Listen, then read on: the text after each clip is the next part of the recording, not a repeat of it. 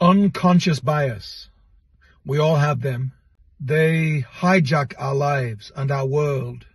At the micro level, it will cost you opportunities, and it will cost you relationships and friendships, because unconsciously you are not consciously aware that you have something you don't like about this person or this type of person, or you have something against that kind of lifestyle or that kind of skin color or that kind of socio-economic demographic or people that have those kind of politics and so on and so on.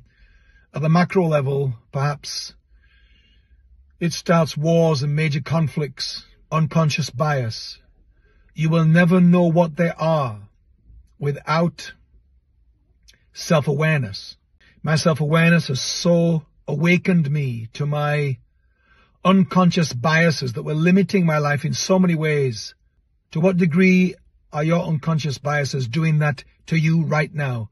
Join me June 19th for a Zoom teaching and Q&A on self-awareness mastery. I will see you there. Send me in the DM or the comments the word aware, and we will get you fixed up with how to be there with me.